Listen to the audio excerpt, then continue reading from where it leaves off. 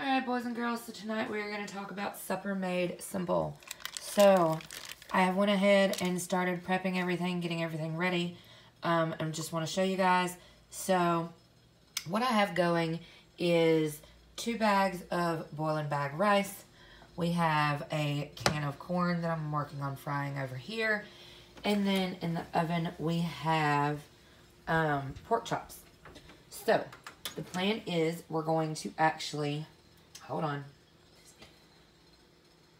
Okay, guys, sorry about that. I had to clear off the thing from the steam in the oven.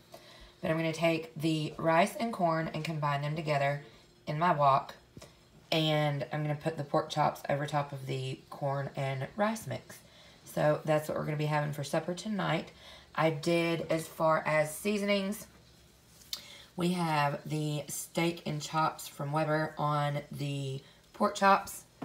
And then in my rice, I have added some accent and some onion powder and of course some salt. And then the corn will be salt and pepper only. So that's what we've got going as far as our supper made simple tonight. And I'll show you some more here in just a few minutes. So I'm fixing to put my corn and rice together, and I also need to add that I did put a capful of Dale's into my water for the rice, just to add a little extra salty flavor because we really like salt. So that was added into there. I'm getting ready to combine these two together now, and we will show you in just a second. Okay, so now we've got everything, the rice and corn combined into one pan. I'm going to use the wok, but I figured I'd just go ahead and use this pan since it's already dirty. And I've added some butter in here. I'm going to get it all warmed in together, get the butter all melted, and then we will pull the pork chops out and get all of it plated and ready to go. Alright guys, so our pork chops are done.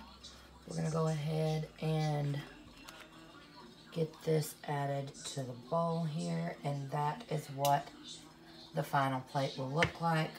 All in all, it took about 20 minutes to do the corn and rice, and the pork chops had about 45 minutes on 350, and then maybe another 15 or you know, the time it took me to cook the corn and rice. So that is our dish for tonight. Hope you guys enjoy it, and it will inspire you to make something awesome of your own.